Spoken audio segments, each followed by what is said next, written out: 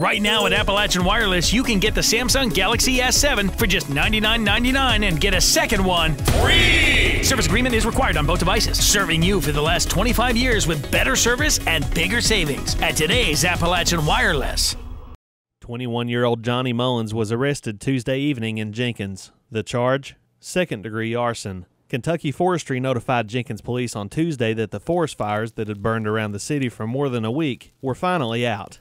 Just a couple of hours later, a new fire started in Wheaton Hollow, near the residence of former City Councilman Terry Braddock. When police and firefighters responded, they found an active forest fire and contained the blaze. Police Chief Jim Stevens also allegedly found 21-year-old Johnny Mullins, who, after questioning, admitted to setting the fire.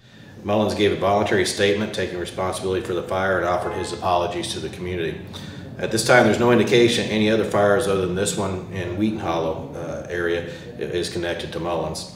Mullins was a part-time resident in Terry Braddock's home. Braddock said he was surprised to find out that Mullins allegedly had a hand in setting the fire. I never suspected that he was doing anything, but after I seen the fire last night and stuff, and the way it was burning, I could tell that it was created.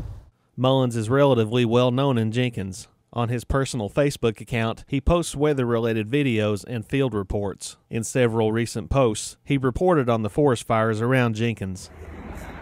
Don't want to get so close to the fire because of the smoke, but as you can see behind me, this is what we're dealing with. We are dealing with some very, very dangerous conditions. In another post, he stated that he did not believe the fires around Jenkins were intentionally set. Chief Stevens said no motive has been established for Mullins' alleged actions, but Mullins' alleged role in the latest fire will be taken into consideration into the investigation into other fires around Jenkins, and charges from other agencies, including the federal government, are possible. This time, this is the only one that we can positively connect him with, but investigations are still ongoing. We were in contact with the U.S. Forest Service. They had requested us contact them if we did make any kind of arrests on this. They will be contacting us again, and they also have an open investigation into this fire as well as the others that have been set in the area. Mullins remains lodged in the Letcher County Jail. Reporting in Jenkins for EKB News, I'm Chris Anderson.